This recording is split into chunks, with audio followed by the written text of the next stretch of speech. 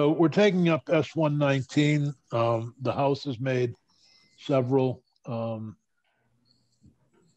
changes, and we're probably working from a side-by-side that's been prepared by Bryn and that I believe would be on our committee website. Is that correct? Correct. Should be posted. Where Representative Lamont, Representative Grad are joining us this morning to go over the changes. We expect Senator Nitka to be arriving shortly as she zooms from the Senate Appropriations Committee to the Senate Judiciary Committee. So go ahead. All right. Representative Grad, Representative Lamont. Yeah, Martin Lalonde, I'm sorry. Well, that's all right. Martin Lalonde from the House Judiciary, South Burlington representative regarding S.119. Also, I didn't get the memo as far as the dress code for Senate Judiciary, so I apologize that It's rather informal. Yeah, I just wanted to give you some background on where we are with this particular draft and in the process that where we've arrived at this draft and where to go from here. As you know, you passed out S.119. We were under a lot of time pressure back in May and June, and we took the advantage of the fact that we had some time during the recess to try to start gathering some more input from affected communities, and so we had 3 public hearings in conjunction with government operations, with the focus being on S.124 and S.119, though many people took the opportunity to expand the conversation and really pointing to many other things that we should be considering as well. We also had a survey that did seek input on S.119 use of force issues, and almost 1,500 individuals responded to that. And then finally, when we came back and started to take testimony, we did reach out specifically. Initially, we know a lot of the law enforcement community who wants to come and testify on these things, but we really made an effort to reach out to members of the BIPOC and disability rights community, and had testimony from 7 different individuals who weighed in from that perspective. And what the off session led to, because I did speak with, in addition to those hearings, I did have conversations. I did speak with folks in the BIPOC and disability rights community. I did also touch base with the AG, had conversations with Julio and David Scheer, and also had conversations with state's attorneys as well. And it led to the draft that we started out with, the proposed amendment. We had testimony. Martin, could I just interrupt you for a second? A lot of the folks who may be watching on YouTube may not be familiar with the term BIPOC. Sure. Because we've read Layla Saad's book, Me and White Supremacy, but for the record, Black, Indigenous, people of color is what Martin is referring to. Sorry to interrupt you. No, thank you for that clarification. Absolutely. So we heard from folks from the disability rights community and the BIPOC community. We had testimony from individuals who felt that we had strengthened the bill from their perspective, but also offered some additional ideas. And we put those into place in the version 2.4, which is the last version you all saw, and also tried to address some issues that we understood that you folks raised when you initially saw the amended version, the first amended version that we started out with. So we then had testimony last week from law enforcement, primarily the AG's office, but also some other folks who are endorsing a stronger bill, such as from the ACLU. And this draft is my attempt to find a compromise between what we heard last week and what we had started with. unfortunately, I don't think that we've reached compromise. Rather than reaching compromise, my initial discussions, and we'll hear more in actual testimony today, is that rather than bringing on the AG and hopefully addressing some of law enforcement's concerns, we haven't brought them on board, and we've lost, I think, the BIPOC and disability rights community who are no longer as, this is initial. I know you haven't heard testimony, you'll have to hear it yourself, but this is what I've heard. And the reason I raise that is I do want, in context and talking about this draft, I want to point out a couple areas that, frankly, I had issues with putting in, and I'll explain that, but did to try to see if I could find compromise. So with that, I will hit on those couple points right away, because the first one is right up front, and that's the Section 1 statewide use of force policy. The concept going in, as I was trying to understand from law enforcement particularly, but others, was to have the statewide standards, statutory standards, and then have certain details and implementation and such worked out in policy. Martin, can I just ask you which document you're referring to? Because your Sure. alternative language is very short, and then Bryn has two here, a draft and an update. Right. Yeah, the alternative language we'll get to in a bit. I can be looking at the side-by-side, that's fine, if that works best for you as opposed to the bill itself. The side-by-side is probably the best document. Okay. But I would add that as you're still drafting this, and you mentioned testimony, we're shutting down. Right. I don't know how we're going to get any testimony. Right. So this is sort of like having a unicameral legislature. As far as this is it, we're going to get some testimony tomorrow, and because we have two committees and next Friday is the end of the session, I don't know what we're going to do. But I have a number of questions. I don't know if you want to, if we can do section by section, might be most helpful. Sure. Yep.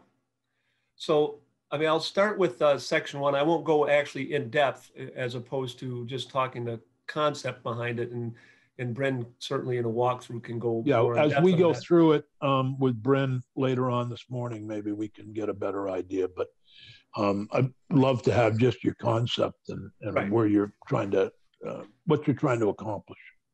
Well, that was specifically to try to address concerns, particularly of the Attorney General, to have to direct this policy-making procedure for more of the details and such. The problem that I had, and as I looked at this further, and there may be other issues with it, is that that there's a process already started in the executive order that the governor has issued, and how would these two converge? And there's some confusion about how that in fact would occur. So my thought has been in part to, well, let's leave it to that process that's already been kicked off and is already on its way, as opposed to then having this overlay in here, which may cause confusion and hold things up as much as anything. So that was kind of one of my issues with this. The initial input that I've received from the from Wilda White and in the disability rights community is they don't like putting in place this policy procedure here. They don't want to endorse this kind of policy procedure. But that's where they are coming from. My main point is that we can proceed with leaving this to the executive order and the process that was started there, because by putting this in here, I have not necessarily gained any endorsements from anybody. So, Representative Lund, it also is in S.124. But not in such detail, but it is in 124. And yesterday we went over 124 with the Commissioner of Public Safety. and to find out what the difference was and how they overlap. And there's no problem at all with 124 and the executive order. They work together really well. So I don't think this is necessary at all. Well, Right. I want to ask a question, if I might. Is the Criminal Justice Training Council the right place? And by that, I've heard from a lot of people that it's that should be one place that we should be revamping, and particularly in light of the fact that we're now changing directors. There is nationwide, not just in Vermont, but nationwide, questioning of law enforcement training and how it takes place. And I'm not sure that vesting this authority, as we've done in the past with the Criminal Justice Training Council, is the right thing to do. I think we should be re-examining that. And obviously, that's more of a national issue, but it does hit home right here. I've heard, at least in other states, for example, in New York State, even though they banned chokeholds, following examination of the Eric Garner case, they found that the police academy was still, in New York, was still teaching chokeholds with a wink and a nod. Right. And I will certainly get to that issue as well, as one of the other points that I've tried to put in here for compromise, not finding compromise. I'm going to suggest that we no longer have it in here. So I'm sorry, Senator. I know that gets very confusing because we have so many bills, but 124 also revamps the training council. It adds many members and from different backgrounds. And I think that, so I realize that all of these kind of are working in parallel track. See, I was referring to the wrong group. I'm not referring to the training council. The academy is what I'm referring to. Well, the training council is over the academy. I realize that, but I should have been specific to the academy and not necessarily the training council. So I guess the bottom line is, even though, and I apologize for the way that this, but this is the way it works, I suppose, an iterative process, that even though I'm presenting this as an amendment, I'm not endorsing in this section 1 because, again, it didn't solve anything. And as I think Senator White is pointing out, is only added some confusion, which we don't need at this point with this bill if we want to get it through. So I'll jump ahead to the next section 2, and that's the standards for law enforcement use of force. And what we've done here relative to the Senate bill is we've expanded it somewhat, though I have cut back a little bit since the last version to make it not just really focused on use of deadly force, which it largely was when it came over from the Senate, to kind of bolster the provisions regarding use of force, which also— What's the difference between policy and standards, by the way? Well, I think the main purpose for that change of language was the confusion on law enforcement agency policies and versus a policy and statute. We wanted to make it clear that this is somewhat different than the policies that law enforcement may be promulgating themselves.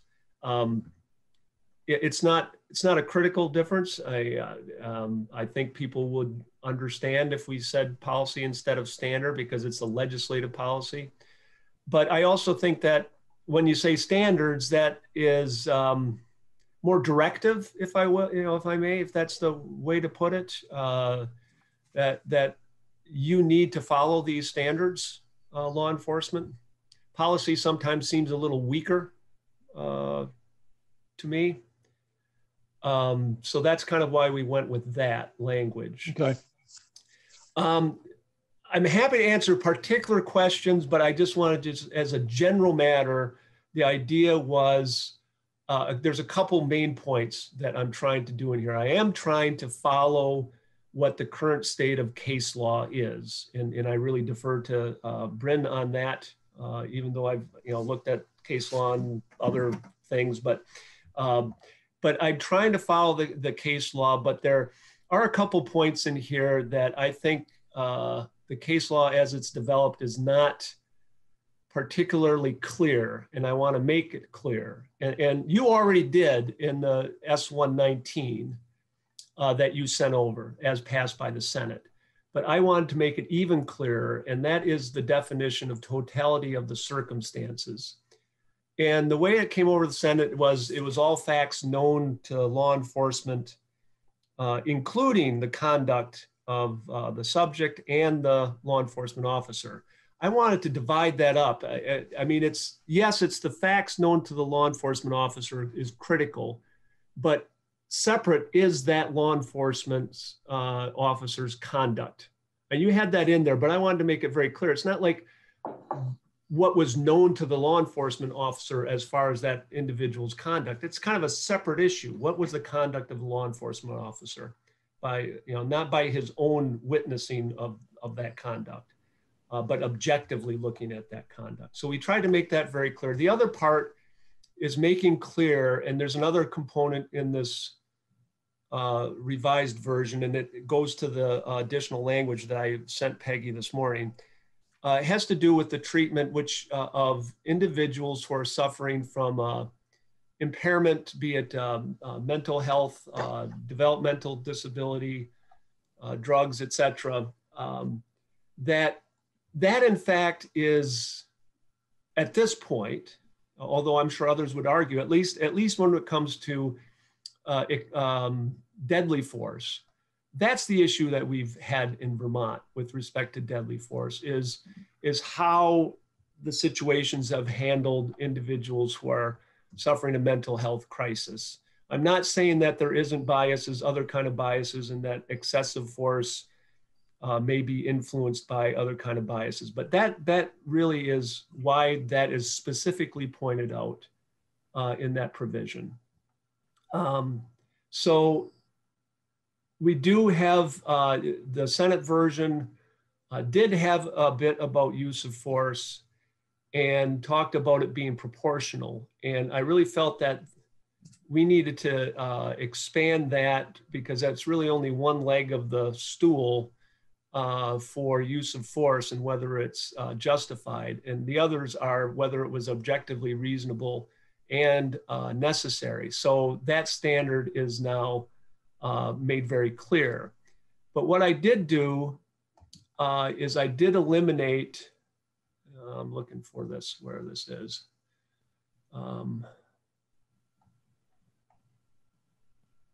Well, all right, so I'm not going to say what I eliminated from the previous version. I had some additional language about what was necessary and what proportional meant, but that's been eliminated from this draft because probably not necessary. So I would move just to this one additional alternative language that I'm proposing. And it would replace. Where are you? Yeah, I'm going to tell you right now. It's at the bottom of page 12. It's at subsection 5. Law enforcement officer's failure. Yes. Is the way it starts. Yeah. Okay. Yes, and the language that I have proposed, and I need to actually get it in front of me as well. It's on the website. It's more directive as opposed to, and it's more for deterrence than it is accountability, is one way I could put it. That the way it is in the version that you are looking at in the side-by-side is when we're looking at the use of force, we want to have one of the factors is what did the law enforcement do in dealing with somebody who had one of these kind of impairments that affected their conduct. The proposed different language specifically creates a duty that when the law enforcement officer knows that the conduct is a result of one of these conditions, that the officer has to take that information into account in determining what is the appropriate use of force, if any. It's I think it's stronger language. It's more directive. It's not like after the fact, what did you do? You need to do this. Yeah, maybe it's a matter of semantics, but I think it's important. Martin, is that the way it's actually written in the statute? I'm looking at the bottom of page 12, and that sentence structure just doesn't read properly to me. In the alternative language that I separately sent, or what's in paragraph 5 on page 12 and 13? Paragraph 5 says a law enforcement officer's failure to take into account a subject's known to the law enforcement officer. I don't know. Oh yeah, that would need to be corrected in language, but I'm proposing that we go to this completely different language, not completely different. It's similar, but it's, I think, stronger language that I sent separately and is not in that document, the side-by-side at this point.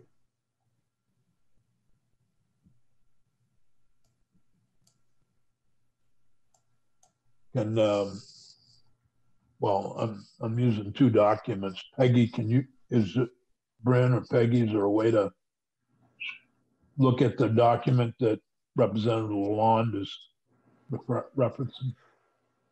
Representative Lalonde, are you talking about just that paragraph that you sent? Yes, just the paragraph, yeah.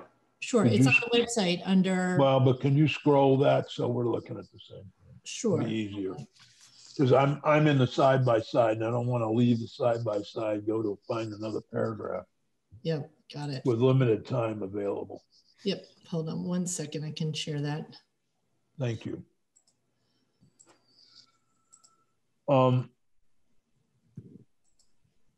Assuming it's relatively similar, will they have time to make those determinations? They're being shot at. Yeah, I think that again, all of this comes under the use of force provision. I'm looking for it right now in the standards for use of force. It's at the time, it's the circumstances, the totality of the circumstances, which includes the timing. Right. I'm looking at. So, you're going to a domestic disturbance. The perpetrator is holding a hostage and is shooting at the officer. Right. Or officers. Yeah. Right. And in that situation, you are under the, whether you should be using deadly force, and obviously the law enforcement officer at that point to address a situation where there's a threat of death or serious bodily injury is justified in using deadly force. But if the officer confronts somebody on Church Street in Burlington and they are drunk, then how does the officer deal with that under this?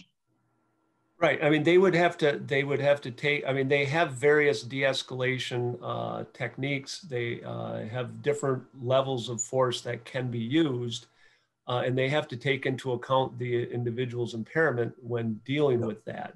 We're just directing, we're not telling them what precisely they should do. That is part of their training and part of what a policy would be underlying all this. But we are saying that if you know that there's this impairment, you need to take it into consideration. And I would point to the Grennan situation. Yeah, they eventually, at the point where they actually had to shoot Mr. Grennan, they had put themselves into that position where that at that point was justified because from what I understand. But there were multiple errors from what I have read leading up to that point. That doesn't mean that that it was justified self-defense. Just let me say thank you to Representative Grad for joining us. She had to leave to go to her committee. So I think throughout here, it's all impacted by the totality of the circumstances on whether it was objectively reasonable, necessary, and proportional. And one of those aspects, but we took out those details, is the time frame that we're talking about. And I don't think in any way does this these standards take away the fact that oftentimes law enforcement is going to have to react in a split second, and it doesn't take away their ability to do so when they have to. But it is laying out some requirements, including their conduct leading up to this, that should be considered, not necessarily in charging, in the state's attorneys charging a law enforcement officer with some crime, because that's not all this does. It also sets forth standards that can be separately sued under in a civil action in court. So, Mr. Chair. Yep. I just wanted to point to the word knows. I see where Representative Lalonde is going with this language. To me, the pivot point is the word knows, because I would think, unless you're in a very, very small town, the officer is not going to know the people when they roll up to the incident. And they might have reason to suspect, i.e., a relative called in the incident and said, this person is going crazy. Is that really, can we fairly say that the officer knows there's a mental condition in that case? Or could the officer argue, well, somebody said that he was going crazy, but I thought that meant he was acting aggressively, not that he had an actual condition. So it seems to me knows is the slippery point there. It could say something if the officer has sufficient reason to suspect or sufficient information, something like that. But knows is a pretty high standard, I would think. I agree. Should have known would also be something we use frequently. Yeah. For example, the person naked in the streets, and I can't remember what city, when his family called for help and the police, he started spitting, and then they put a thing over his head and he suffocated. So specifically, just to flag one case that certainly influenced my thinking on this as well, is a case that is out of the Second Circuit from May of this year, the end of May. It's Chamberlain versus City of White Plains, 960 F 3rd 100. And it was a situation where there were all sorts of opportunities that pretty clear that law enforcement knew that this individual was suffering from a mental health crisis. And despite that, they did everything to escalate it, it seemed, and led to this individual being shot. Similar to the Grennan, although much more egregious. So in any event, that's really the one. Sorry. Peggy, you can take that down now. I think we have that. That's the substitute language for the section. Thank you. Right. So I don't have much more to say about, I have one more place I want to point out, and that is with respect to the use of deadly force. I'm looking for the page. Bottom of page 16. Yeah, it's on page. Actually, is page 16. Yeah, page 16. The use of deadly force is necessary. That particular language. Yep. I do understand that in particular has been a concern of the Attorney General, or at least Julio Thompson. I mean, the bottom line is I think we need to spell out precisely what we need by necessary. And the thing is that the Attorney General Donovan testified that with respect to the use of deadly force, and I think this is just a general understanding, that it has to be the last resort. That is in fact what various policies, including the Burlington policy, and I would say Seattle as well, they make it clear. And of course, it should be the last resort, but I think this language makes that very clear. And again, it doesn't affect, the individual who just has the gun pointed, the law enforcement officer who has the gun pointed at him, that they are fully justified in using that force. But it would seem that probably not that often when you get to that point is there going to be another option. But if there is, that needs to be followed.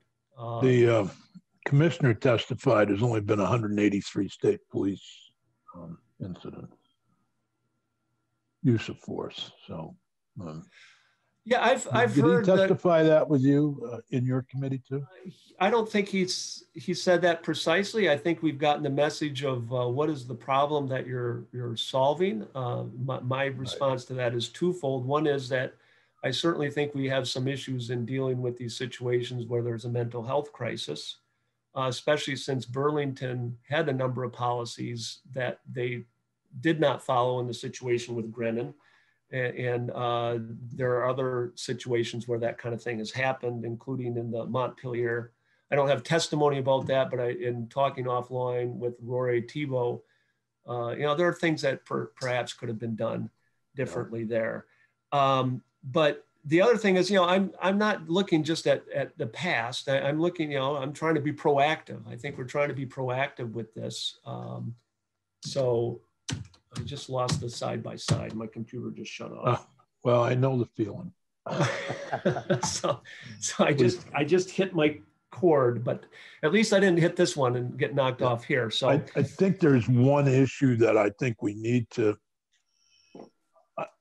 I think I see that, the direction other than the section 1, your changes, looking at the side-by-side are, I understand them, I think. I'd like to understand on page 20 of the side-by-side, a law enforcement officer shall not use the right to self-defense pursuant to this common law of justifiable homicide. And then you point to 13 BSA 23053. Isn't that the section that we are repealing? Another bill? Could you tell me this? I apologize since my top of page still 20. Top of page 20. You have a law enforcement officer shall not lose the right to self-defense pursuant to common law or a justifiable homicide defense pursuant to 13 VSA 23053 by the use of deadly force that is in compliance with subsection C4 of this section. I don't understand. I thought that's what we all agreed to repeal in S.119. So it's not a repeal of the justifiable homicide provision. That provision we sunsetted.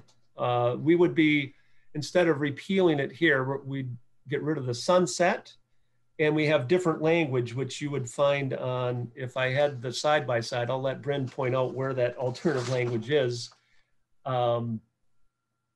Is that on page 22, where prohibited restraint means the use of any maneuver or person?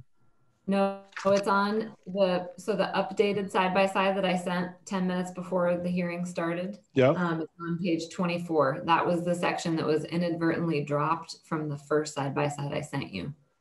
So it's section 5 of the House proposal of amendment. So it rewrites that justifiable homicide statute. And I think that was actually, that language was included in the previous draft you looked at, 2.4. So on page 22 starts, a law enforcement officer acting in the officer's capacity as a law enforcement enforcement may use a prohibited restraint if the use of deadly force is justified. Is that what we're talking? No, so that is the prohibited restraint crime that was established in 219. So there is also additional language in that prohibited restraint crime. But in addition, the justifiable homicide statute is amended rather than repealed, and that is in section 5. So what did we do with the new law that we passed that's effective October 1st? Is that repealed too? It's repealed, but it's reinstated in this amendment. So it's reinstated. We're taking what we passed in S.219 and repealing it and reinstating something else. Is that correct? It's reinstated largely as it passed in 219 with the addition of that subsection C on page 22 and a change to the definition of prohibited restraint. I think Senator Baruth has either a comment or a question, and Senator White has either a comment or a question. More a comment. I believe I understand what this draft is doing with regard to 219. Speaking for myself, I don't like what it does with 219 because it adds again that permissive language that we saw in the first draft. Yep. So what I would suggest is a possibility is that we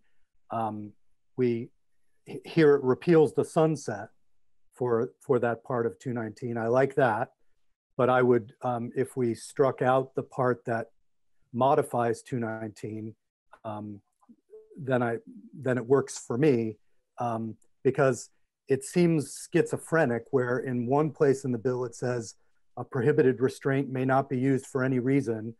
And then in this section, it says it may be used. And I don't see how anybody can expect clarity if the bill says two diametrically opposed things. So I suggest going back to our language on 219, keeping the repeal of the sunset. I would go back to, I just want to make clear to both Representative Lalonde and this committee, my intent is to do one of three things. Assuming the House passes a bill, we would either concur, with proposal of amendment, which would be amendments, if this passes the House, which would be amendments that we would agree upon in here in Senate Judiciary, or we would ask for a committee of conference. Those are three choices. Obviously, as late a date as we're talking about and with expected adjournment on the 25th, requesting a committee conference could be problematic. So probably the preference would be, if there are sections that we just can't agree with, would be concur with further proposal of amendment. So yes. And then Senator White has, did you want to comment on Senator Bruce, Representative Lalonde? I did. If unless Senator White is going to comment, I'd like to comment on what Senator Bruce just said. Well, I was going to throw in yet another option, a fourth option here, which is not to do this bill at all right now. I have to admit, and maybe I just don't understand what's going on, but I don't even have a clear understanding of what it is the House proposal is, because it was in a side-by-side, but then we heard this morning that all of section 1 is out and the other section has been somewhat changed now. So I don't have a clear understanding, and I don't know if this has actually passed the House Judiciary or if there will be additional changes potentially.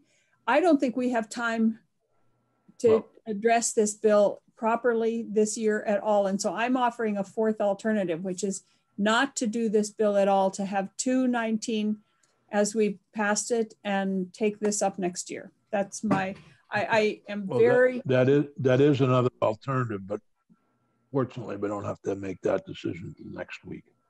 No, we don't, but I'm because I don't even have a clear understanding of what it is the House is proposing, because they haven't actually proposed it yet. Sure. Understood. And that's why this is a very strange way of doing business. And you're correct. It would be that the fourth choice would be to recommit the bill to the Senate Judiciary Committee, if it makes it over. Okay. Sure. To Senator Baruth's point, this is another provision that was my apparently futile attempt at trying to find compromise. But the language that we have in there modifying section, the 219, S219 crime, prohibited restraint crime, that language just makes explicit what is already available to law enforcement that may have used a chokehold and in a situation where they're grappling and it is a life and death situation and deadly force would otherwise be justified. I tried to make that explicit in here to hopefully bring along more of law enforcement, but taking it out doesn't really change anything, frankly. They still would have the justifiable homicide statute, which we are amending, would amend in this if it gets all the way through to Senator White's point, and the common law defenses are there as well. So I'm going to be suggesting when the House is discussing this, and hopefully we'll have a vote, and I believe we will have a vote, that section is going to be taken out, the modification to 219. Again, that's what I'm going to propose, but of course I'm only one of 11 members there, but I do feel that we're gonna have support. I know, because this in part also goes, it approaches, from what I understand, what the Senate has done, and it approaches what the BIPOC and disability rights community has weighed in, and it's going back in that direction. And I do know that, I'm pretty sure there's a majority in our committee that would endorse that approach. So, so the bottom line, as far as this draft and where I perceive it may end up at the end of the day with House Judiciary, but I'm not the master of ceremonies over there and can't force this issue, of course. But I would say that we're going to, at least where I'm going to be, is going to be eliminating Section 1, having that alternative language that I showed you for that subsection B5, and eliminating what is Section 3. And the rest of the bill would be as it is revised here. At least that's certainly what I hope that at the end of the day is, or the end of this week, is something that we would vote on. But of course, there is still testimony to be taken this morning. Right. And there is a suggestion of some language that the Department of Corrections is wanting to have somewhere, and this seems to be the right bill to put it. I don't have any details of what that is right now, because I think that's being presented to our committee right now. Yep. Okay. I appreciate you taking the time with us, and that I would say this is still, as far as the House Judiciary goes, I think it'd be correct to say this is still a work in progress, and we don't know what it'll look like the end of this week as it gets voted on, hopefully by the House rather quickly. I'm worried about, we've been trying to work a way to respond to this, just as you were trying to find a way to respond to S.119 earlier this session while we were taking our time working on it. And that's why we split the two bills. We started as one bill and then split them in half. I appreciate you taking the time with us. I think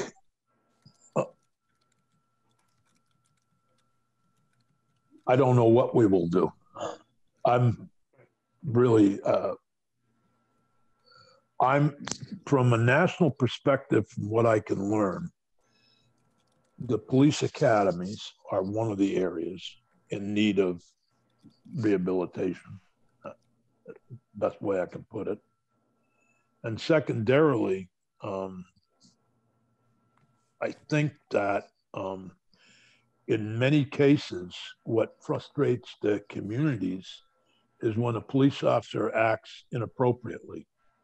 The ability, when it's clear, the ability to remove that police officer is difficult. But what we saw in so many cases recently is police officers actually fired for misconduct. And do we have that ability in Vermont? Those are two areas where I see the public really being concerned. Obviously, you know, you all know more about what's going on in Burlington than I do. But I do know it's frustrating to For example, in the Woodside case, we have 11 staff members on paid administrative leave while we figure out what they did, out of 30 that were working there. So when people say, well, why did you support temporarily closing Woodside? My answer is that they had 11 people. So I and that I think the general public gets frustrated with when it's clear. And so, in the Minneapolis case, they were immediately fired. I don't know if you can do that in Vermont. So those are two areas where I see the public calling for rapid change. Yeah, I think there's a lot of work to be done next biennium. Hopefully we can get this small piece of the work done before we leave. And I understand, if there are, as you look at this and as you're talking to folks today, if there are other areas that jump out that, you just won't be able to concur with, just please through Bryn or directly let us know. Well, I think Senator Ruth expressed, Mike, the concerns of the majority of this committee in terms of that section. At least this member of House Judiciary is on board with those items that we've talked about today. So thank you so much. I appreciate your time. I'm going to jump over to the other room. I know what it's like going from one Zoom to the next. All right. Thank you. Thank you, Martin. Bye. Bryn, can we take Peggy, can we take a 3 or 4 minute break and then come back to Bryn walking us through these in more detail, forgetting the sections that he's already said are going to drop. Sure. So why don't we take a 3 minute pause? So I saw there was maybe Bryn, this may be premature to even be looking at the House version side by side, since the side by side is changing as we speak. Can I don't know if this is the appropriate place to put in a plug for Jeanette's suggestion here. I'm really concerned about this attempt to try to get something out on this before we break. To me, this is probably the most important piece of legislation I could imagine this session, when you're dealing directly with life and death issues. And trying to balance those life and death decisions without us taking the appropriate testimony. I know we've done piecemeal testimony on this, but I really don't feel comfortable, especially given this is a work in progress on the House side, to believe we're going to have the opportunity to take all the testimony we need prior to adjournment. And I know I may be speaking due to the pressure I'm feeling from the court system right now. And if I panned around my office, you'd see stacks of files waiting for attention. But the bottom line is, this is such an important piece of legislation. I caught about 1/3 of the testimony from the House watching YouTube versions. And the last person that was speaking that I saw was Wilda White, who was saying, please don't rush this, do it right. And if she's telling them that, we haven't had that same discussion. And I'm really nervous. I think I'm happy that the House is taking testimony, trying to flesh this out. It probably will be a much better piece of legislation to look at the end of the day when they're done with it. But I'm nervous about whether we are going to have the time to try to properly respond. And I'm going to plug Jeanette again and say I would prefer that we just simply have it recommitted to the Senate and call it a day. Well, may I just add something? Yeah, but yes, okay. I think that one of the things that I've seen in this committee is that when there is an issue like this, we have very thoughtful and serious discussions among the 5 of us with witnesses and legislative counsel. And I don't think it's possible to have that same depth of conversation and discussion and thoughtfulness in this format. And this is one of those issues that I really think needs to have us be sitting across the table from each other and talking. So. Okay.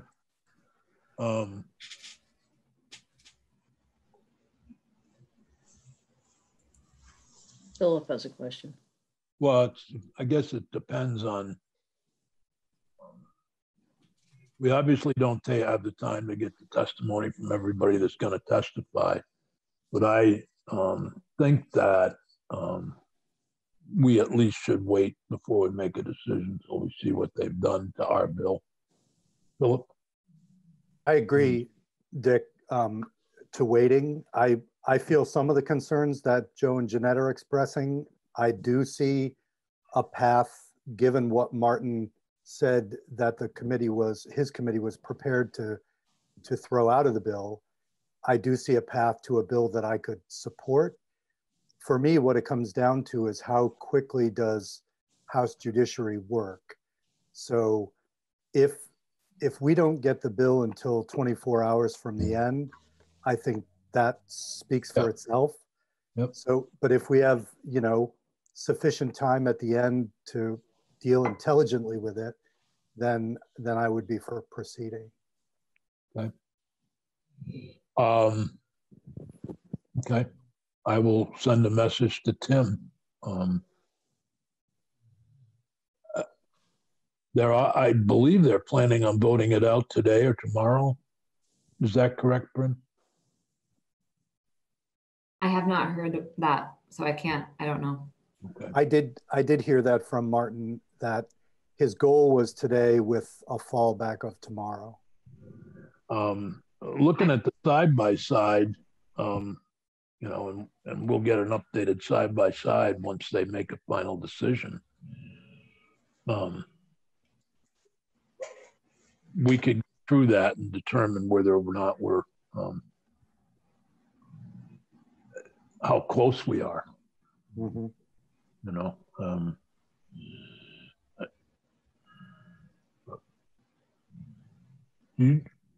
Do we have, I still don't, I mean, I'm going to now ignore section 1 since he said he's taken it out. So going directly to page 6, where there's the first, we just did deadly force and they used any force. Is that correct? And can you say the section, Dick? Because I have it. I don't have 12 pages. I have it. Okay. Or condensed. Section 1. It's our section 1. Their section 2. You all right? Okay.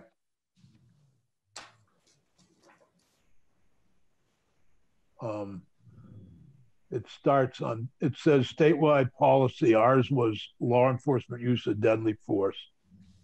Theirs are standards for law enforcement use of force.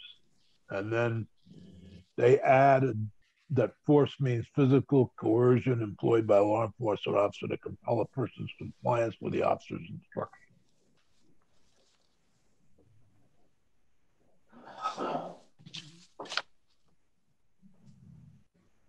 So the two changes there. One is they define force. Then they agree with us on deadly force and what that means. It's the same as our version. So the differences are they use standards for law enforcement. We use policy. We restricted to deadly. They go to all force. Right? Yep. That's a good characterization of the differences on the first couple pages there. Yep. So Joe, questions or comments? Yeah, Bryn, the difference simply being that they've defined force, expanding the title, if you will, beyond what we had limited to deadly. Is there any place else in this bill that something less than deadly force has actually been changed as a result of that definition change? Let's see if, I'm not sure I understand the question. They do Well, expand subsection B, which is all about the use of force, not necessarily about the use of deadly force. okay. I guess that And they answers my question then. Then later on, significantly expanded that portion of the standards. Okay, later on, thanks. number item 4, prohibited restraint means, and we used the term may prevent, and they struck out the may prevent. I don't think I like that. And they do that in several places in this amendment, because for consistency's sake, you remember S.119 created that definition of prohibited restraint in Title 20 and in the new crime. Okay. They've changed it in 3 places, including here. Okay. They've changed it to align with what we passed in 219? No, they've changed it so it doesn't include the word may. So it's any maneuver that prevents or hinders breathing rather than may prevent or hinder breathing. And what did 219 say? May. 219 said may prevent. May prevent, hinder breathing. It was the same as what you've got in your version of 119. Okay. What does that do practically? I think it limits the definition of what a prohibited restraint is. Right. So that prevents the hinders the breathing, not may prevent. So I could argue that what I just did when I grabbed somebody by the neck, I didn't intend to. Yeah, I think it makes as a part of the analysis whether or not the maneuver actually did hinder their breathing or blood flow. May I ask a question? So even though we know that grabbing by the neck may hinder, no, let me just finish so I understand. We know that that may hinder. Under our version, grabbing the neck would be not okay. Under their version, it might be okay if it didn't hinder. Is that correct? Correct. Thank you, Jeanette. So I guess my question is more procedural. If in 219, it says that may prevent, and then if the House version passed on 119, wouldn't we have 2 conflicting statutes here? Not ultimately, because what the House does in their amendment is to change that definition everywhere where it passed in 219. So it's, for example, in section 3, we amend the prohibited restraint crime. In section 4, we amend the definition in Title 20. Okay, thank you. Basically, they're using the fact that the effective date was October 1st, and they're planning to get this passed before the effective date. Dick, if we work backwards from what Martin said he was willing to do, he said he was willing to get rid of section 3, which deals with 219. That implies directly that he'd be willing to get rid of these changes to the definition, because otherwise, as Jeanette said, we would have conflicting definitions. So I read him as saying that they would be willing to get rid of all the changes, including these definitional changes. Okay. But I guess those would be things that we should communicate through Bryn with, if you could keep track of them, Bryn, so that we can communicate with House Judiciary. So this committee doesn't agree with the change to the definition of prohibited restraint. Yes.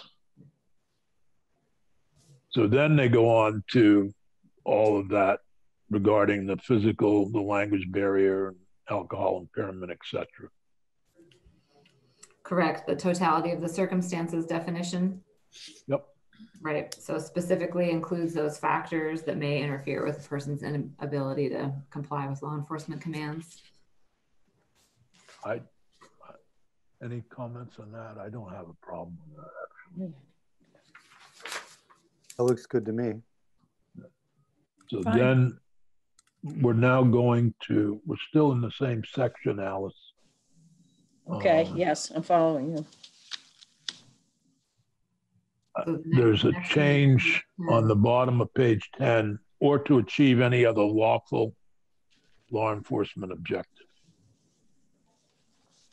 So this language, B2, this is where the House version uses the language that the Senate version had in B5. And that was sort of the one subdivision in the Senate version that addressed use of force generally, not just use of deadly force. So they've sort of adapted your language and moved it up to B2. So what this language in yellow does, the new clause there at the end, is added to the standard for law enforcement use of force. And essentially it expands the circumstances under which law enforcement may use reasonable, necessary, and proportional force. So the Senate version provided that law enforcement can use force if they have reasonable cause to believe a person to be arrested has committed a crime. So what this does is it says law enforcement may use force if it complies with these standards to achieve any other lawful law enforcement objective, not just to arrest a person or detain a person who the law enforcement officer has reason to believe that committed a crime. Does that make sense? Okay. So if now we're no longer talking about deadly force. So if there's a protest, peaceful protest, and the people are in the street and they're instructed to leave the street, would this allow them to use force in order to remove them from the street? I think arguably, yes, it would. That language, any other lawful law enforcement objective is, I think, pretty broad. It essentially is drafted to include any purpose that law enforcement have that is lawful. So clearing people from a street to me would probably be a lawful objective of law enforcement.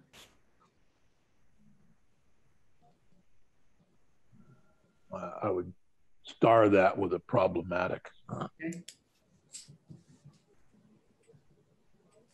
But this is referring to any use of force, right? Not deadly. Yeah, I mean, deadly force, we restricted ourselves to deadly force if we were to agree with them at some point that any use of force. This is allowing them to determine what is a lawful enforcement objective. Well, you saw what happened in Washington, D.C. at Lafayette Park when the president's protest was removed. And so allegedly he would have his photo op in front of the church. I just am thinking that if we're talking about any force at all, that there are times when law enforcement uses force, because force can mean just compliant handcuffing. That is a use of force. So if you have a DV situation, for example, where, they haven't determined yet whether a crime has been committed, but you have a couple violent people here and they need to cuff them in order to restrain them, that could be another law enforcement objective, to stop the fighting that's going on. But so if you're talking about any force at all, as opposed to deadly force. Okay. Next is, this is the section, subsection 4. Whether the decision by the law enforcement officer to use force was objectively reasonable shall be evaluated from the perspective of a reasonable officer in the same situation based on the totality of the circumstances. And we had language, they have language, and maybe you could help us understand what the difference is. This is on pages 11 and 12. Sure. So bottom of page 11, top of page 12, the House added an additional sentence to this subsection that adds that the officer's failure to use feasible and reasonable alternatives to force is a factor to be considered in determining whether or not that use of force was objectively reasonable. So it essentially, as Representative Lalonde was saying earlier, it adds a burden on law enforcement to consider other reasonable alternatives to the use of force if feasible, because that will be a factor to consider when considering whether or not their use of force was reasonable.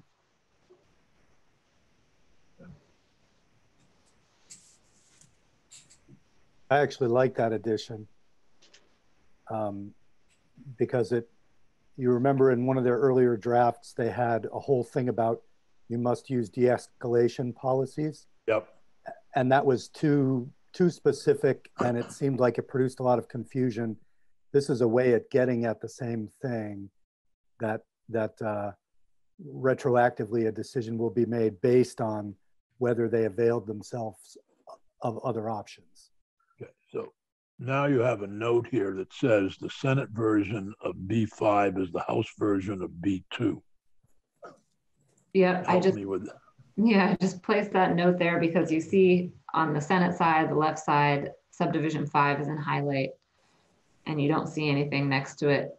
And I'm just making a note that the House did use that language. They just moved it up to B2, and that was the language we just talked about when law enforcement is authorized to use force. So they expanded it in their version to include any lawful law enforcement objective. Okay. And then they add in language in 5 is all new language. Is that correct? That's correct. And this is also the area where Representative Lalonde presented some substitute language that he was going to present to the committee this morning. Bryn, is there a word or two or a line missing there?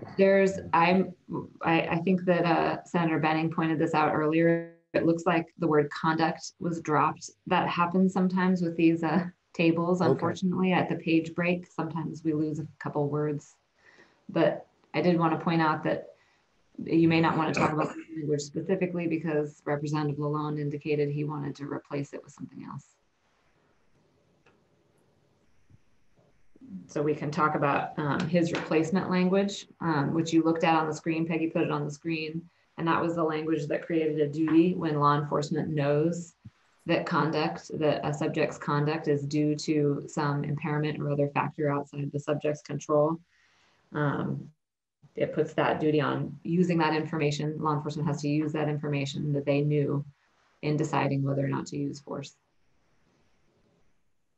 And again, Senator Bruce had pointed out that that word "know" is a key word because law enforcement had to have known those facts in order to have the burden of using that information and deciding whether or not to use force.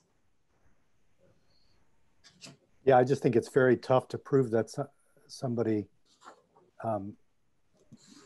knew something, which, as Dick pointed out, is why we go with should have known, because you just can't get inside somebody's head that way.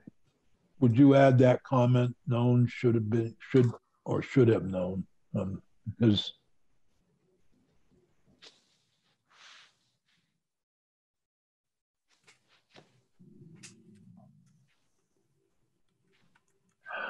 okay. Do you want me to keep going? Yep. Now we're at section, I'm trying to see, we're at C, use of deadly force. And C1 on page 15, and I don't know if Alice is able to follow. I'm following you. Okay, they took out the words, the officer reasonably believes. Is that correct? Yep, they did take that out. There was some conversation that was just redundant language because we're also referring to the totality of the circumstances, which also refers to the officer's reasonable belief. So I don't think it necessarily fundamentally changes this language to take out those words. Other than that, that C1, that is the standard for use of deadly force, and that language hasn't changed at all. And but then you turn to page 16, you have some new language in subdivision 2. Yep. And that's the explanation of what the word necessary means in the context of the use of deadly force standard. Mm-hmm.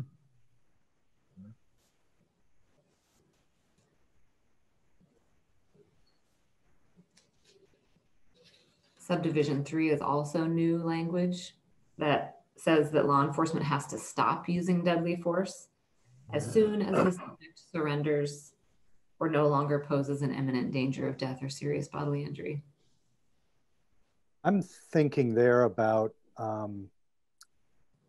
you know, you see videos of people being tased, and when they tase them, they spasm, and you know, for obvious reasons, they throw their arms and they yell, and sometimes officers will retroactively claim that that's why they continued to tase them, is because they didn't remain motionless in order to be cuffed, but they're being, you know, electricity is being shot through their body. So when I look at that definition, I see when the subject surrenders or no longer poses an imminent danger of death or serious bodily injury, I have some doubt about, you know, in an earlier version, I think they also included prohibited restraints, which seemed to me to indicate that you could choke somebody until they went unconscious, which in the case of the Minneapolis officer, that's what he was actually attempting to do via his training. So I think it's probably okay here, but I wonder if there's, you know, as soon as the subject surrenders or no longer poses an imminent danger, I just wonder if there's a more specific or clearer, I guess it's okay. Well, you're trying to bring the person under control. Once the person's under control, then it should be over. Yeah. I mean, This is kind of one of those areas I'd like to get some more testimony on, though. When you're actually in the process of pulling out a gun to stop some use of deadly force by the suspect, and you pull the trigger, lots of times you pull that trigger more than once.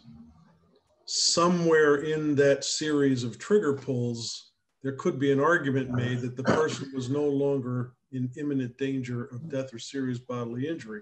I mean, the officer was no longer subject to that. right. Do we now enter into an area that splits hairs?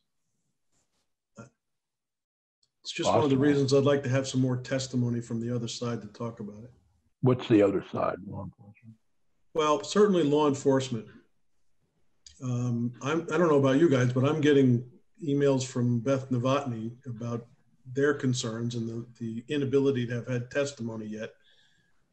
So I'm somewhat. I have not heard from Beth.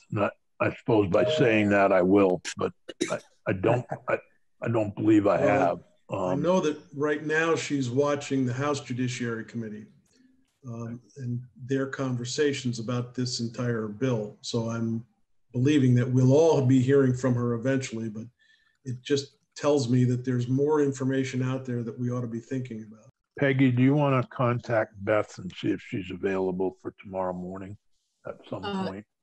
Yes, I can. My screen froze, so I missed some of that, but Beth Novotny, I heard. Yes.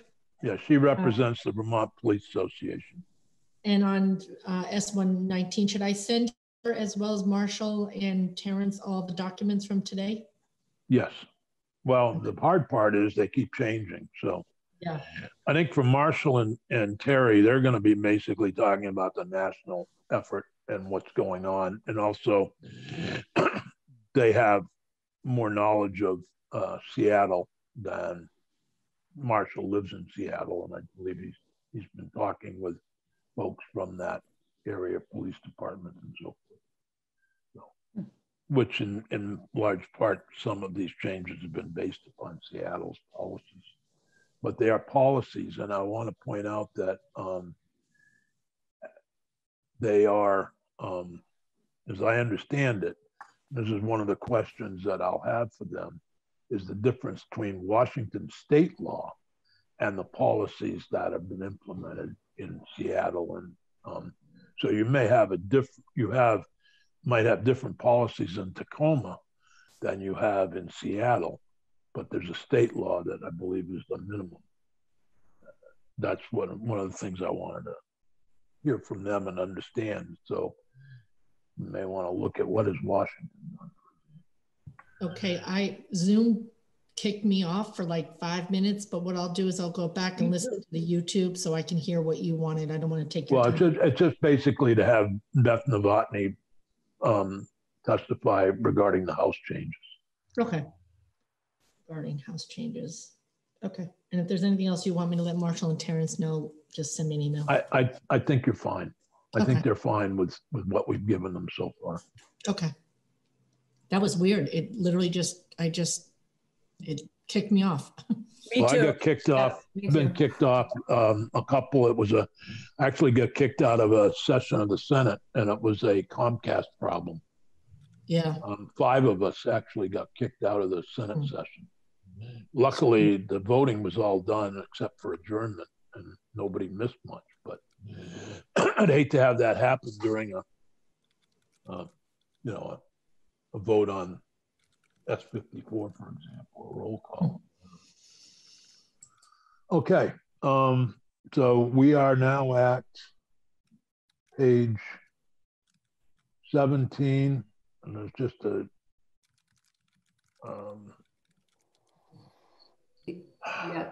I did not actually page 20, and I didn't understand 8 in section 2. That's at the top of page 20. Shall not use the right of self-defense to prove. I saw that as a statement, an explicit statement of what our understanding was when we passed 219. In other words, that even though we had a prohibited restraint, they would still have 2 means of defense under common law and the justifiable homicide statute, and now as amended later in this draft. Okay. That's helpful. I don't know, Bryn. Yes, so they did hear some testimony that some witnesses wanted an explicit statement that an officer's use of deadly force in self-defense would be, they would still have the right to use the defense of self-defense under the common law or the justifiable homicide defense if they used that deadly force in compliance with the standards. But you'll note that it specifically provides that that deadly force has to be in compliance with C1 through 4. And so those are the standards that are set out in C1 through 4. So it's that standard for use of deadly force in C1. And it has to be in compliance with that description of what necessary is. And also they have to be in compliance with that provision that says that law enforcement can't use deadly force on a person who's just posing a danger to themselves and not posing a danger to somebody else. And also that requirement that law enforcement has to stop using deadly force as soon as the subject surrenders or is no longer a threat. So the remainder of those provisions in subdivision C are not explicitly included in this language. And that was a decision based on the members of the committee that were working on this draft, based on some testimony, or actually some conversations that they had with various stakeholders that raised the concern that if a law enforcement officer, for example, didn't intervene, if an officer was using a prohibited restraint or didn't follow another one of the explicit requirements under subdivision C, whether or not that person would lose their ability to raise the self-defense defense or justifiable homicide. Thank you. Okay, now we're at page 22. This is where I think we're just opposed to this. What section is it? It's the one where it says 3. They can use a prohibited restraint if they feel it's justified. Okay. We ban the prohibited restraint and we say it's okay to use it if it's justified. I think Senator Baruth has been the long-term spokesperson for Yeah, no, I was glad to hear Representative Lalonde say that they would pull this. Yep. Section 3. Okay, so I'll play devil's advocate. If a law enforcement is authorized to use deadly force, what difference does it make what type of deadly force is implemented? Well, they still have the defenses that we just went over. So what we're saying is these are prohibited restraints, and elsewhere in the draft it says they won't be used for any reason. So it seems like if it says they shouldn't be used for any reason, it's schizophrenic to then say you may use them under these circumstances. With that said, if somebody is acting in preservation of their own life, they should have a legal defense. So if you pull 3, it goes back to what we did in 219, which is allow them a defense, but not create permissive language that seems to encourage that use. Seems like a schizophrenic double-edged sword to me. If you say they have the ability to use deadly force, at the same time you're saying they may not under any circumstances use a prohibited restraint. To me, that's diametrically opposed. And I don't know what a prosecutor would do with that information. If the officer has no other available way of protecting himself and has to use something that cuts off the air supply, and yet you have a statute that says specifically they can't use anything that would cut off the air supply, how would the prosecutorial side of the equation come in on that picture? That's one of the reasons I'd love to be able to hear testimony from the Attorney General's office and from the State's Attorney's office and the Defender General about what that particular language does when an officer is subsequently looking at a potential criminal charge. Well, I think it's a question of what, in essence, what we're highlighting and what we're not highlighting as our intent. And in terms of the prohibited restraint, I think we're making it very clear that we don't want it taught in the state and we don't want it used, but we're being realistic in allowing these defenses, which are now explicit in the House bill. So, you know, you're right, definitionally, it is a use of deadly force, but we're not saying that they don't have a defense if they use it, but we're making it very clear that our intent is that it not be used in the normal course of law enforcement. The ultimate question is, can they use it as a defense if there's a statute that prohibits it, period? Right. Well, I don't know the answer to that question. That's why I'm nervous about doing this without testimony from all sides. But it gives them, you know, that there's that explicit section that says they have, you know, those 2 defenses, top of page 20. I understand what you're saying, Philip, but the language specifically in a different statute removes that element, at least in my mind, initially looking at this. It removes the ability to use a prohibited restraint if, in fact, they're trying to raise justifiable homicide as a defense. Well, let's ask. If I could ask Bryn to, if she's willing and able, to summarize testimony that may have been provided on this section. So they heard a lot of testimony on this section from various witnesses. Some witnesses were in support of the bill as it came over from the Senate. And some witnesses requested that there be explicit language in here about the defenses for just the reason that Senator Benning is raising. That it was law enforcement was concerned that with the explicit language in the standards that provides that a prohibited restraint shall not be used for any reason, that law enforcement may feel the need to resort to using their firearm or some other sort of deadly force as opposed to using a maneuver that would be a prohibited restraint. And so I believe that the intent of the House was to add that language that specifically refers to the defenses that are available for law enforcement, to make it clear that if a law enforcement officer was grappling or in a struggle, and the only thing they could do to save their own life was to use a prohibited restraint, that those were circumstances where it would be allowed. I think we did hear testimony on that from Mr. Was it Bloom from the criminal justice training, from the police academy.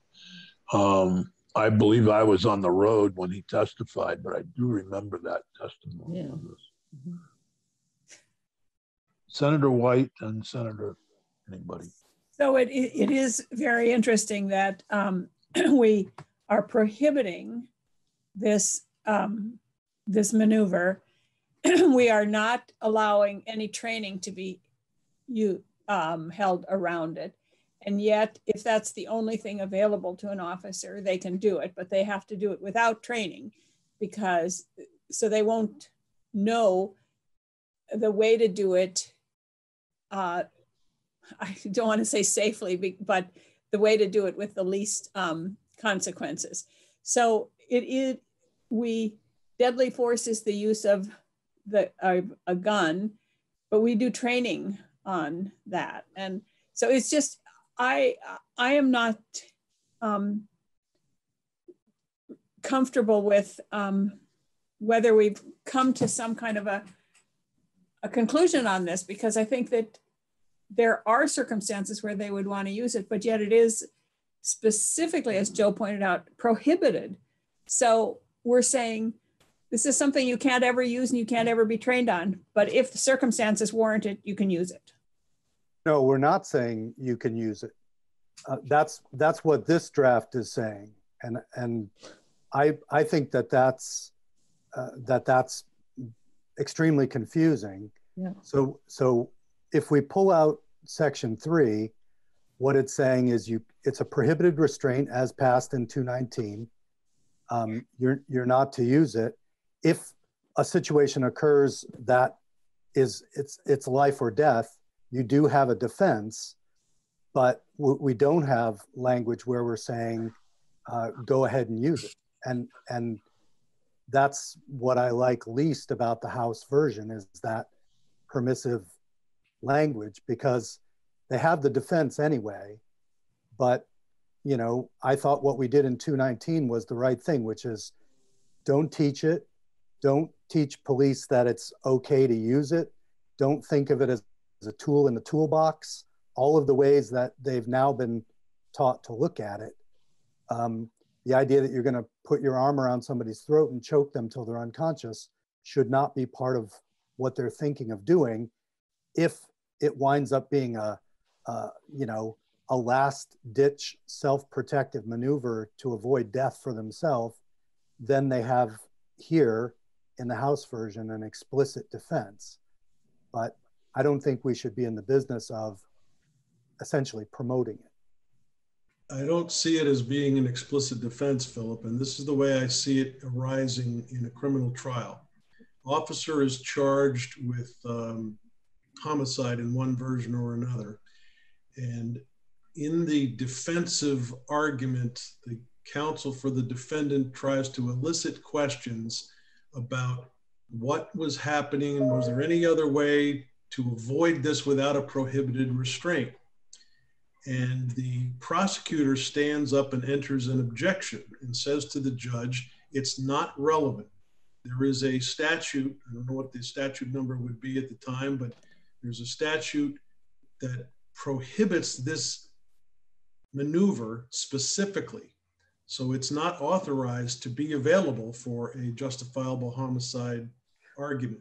But Joe, and the judge has to make a ruling.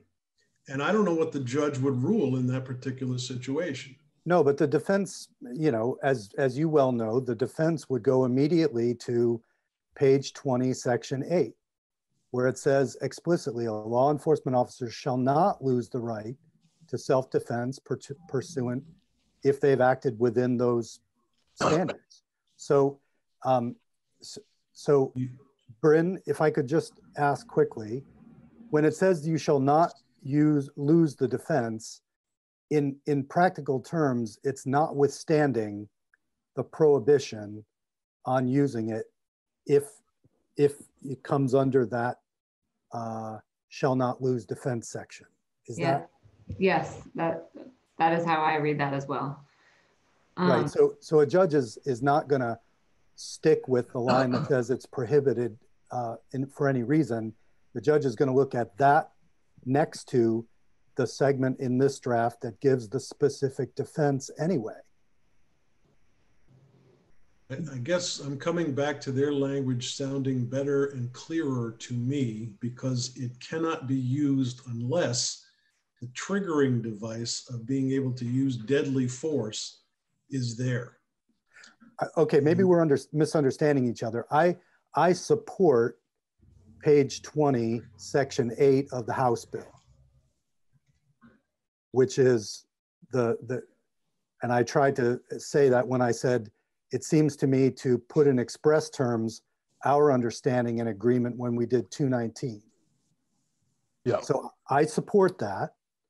Is that what we're arguing over? Is that you think I'm not? Well, let me go back to I want it to be very clear for somebody who is in that situation to not have to find themselves in front of a jury making the argument that I'm now looking for. So deadly force means any use of force that creates a substantial risk of causing death or serious bodily injury. Bryn, you're saying that your reading of that means they could make an argument that the use of a chokehold is acceptable. Is that what I hear you saying?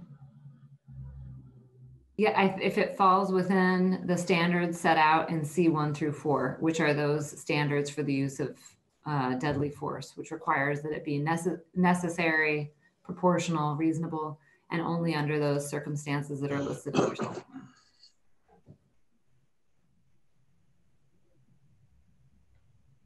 See, I looked at the House language as being very clear in explaining that maneuver was only acceptable if they were first authorized to use deadly force. If you strike that language from what we're trying to do, it seems to me you're still subjecting the defendant in a criminal case to a legal argument that a statute exists that specifically prohibits this maneuver. It prohibits it in any case, Joe, except page 20, section 8, specifically gives them the right to use it in self-defense, and then it cites the justifiable homicide statute. So if it is judged after the fact to have been reasonable, proportional, etc., and in self-defense, then they're fine. And but in any other, go ahead. Thing, which is why it doesn't refer to C8. It refers to C1 through 4. So it doesn't. It means that they don't have to be in compliance with the requirement that, I'm sorry, C6, that a law enforcement officer shall not use a prohibited restraint. Oh. Okay, I get it. Yeah, I get it now.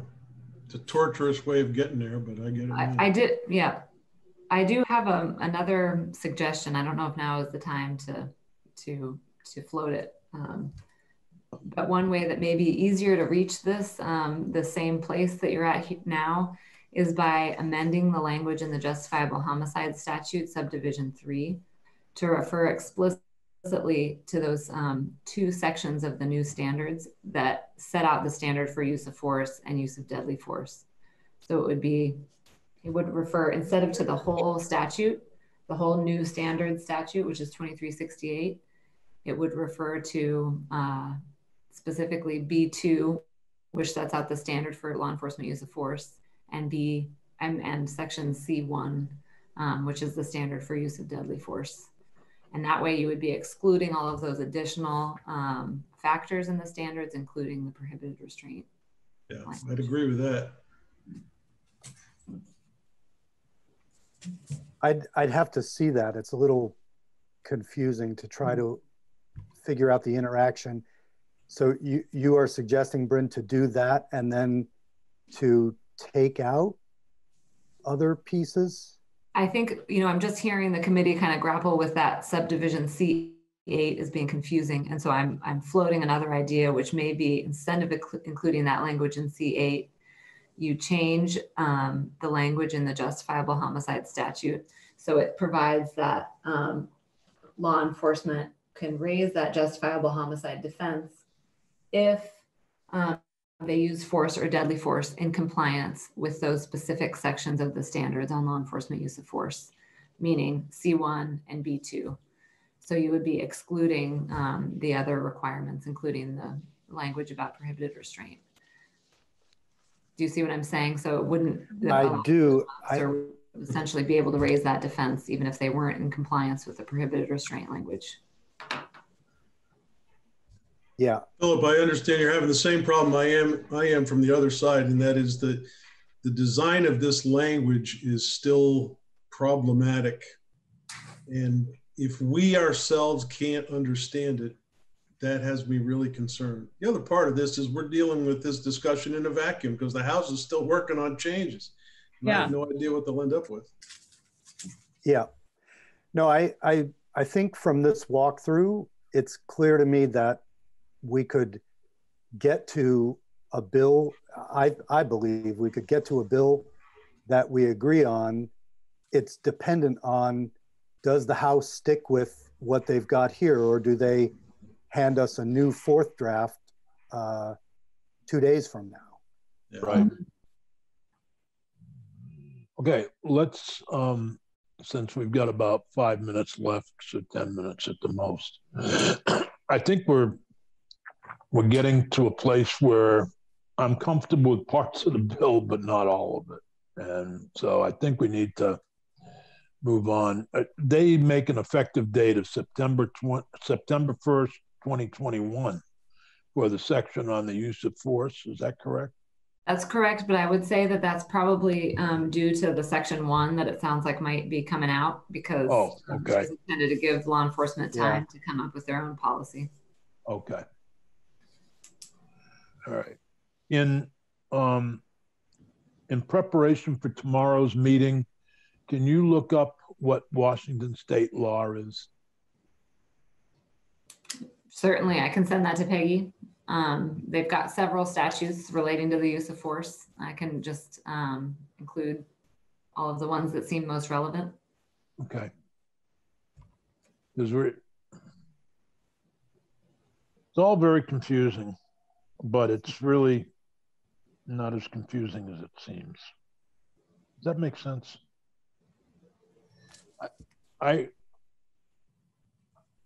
We're doing our best to comply. It may fail, may not work, but I haven't thrown it out yet. So we'll look forward to tomorrow's meeting. And well, we'll be there. Whether we look forward to it or not is a different question. Better way to put it, I guess. So we'll see you all at 1.